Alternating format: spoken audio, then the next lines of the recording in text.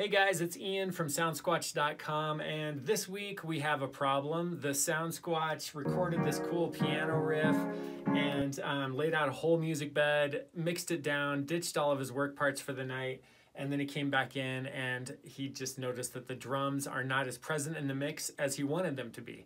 So this week we had him record a thump from a Cajon and also just a weird like rim shot sort of sound from a box. And we're going to dump that over his music bed and mix it down again and get those drums just a little bit more of a pop. Thanks for watching, and keep on listening for a little clip of the music bed and go to the blog to download it.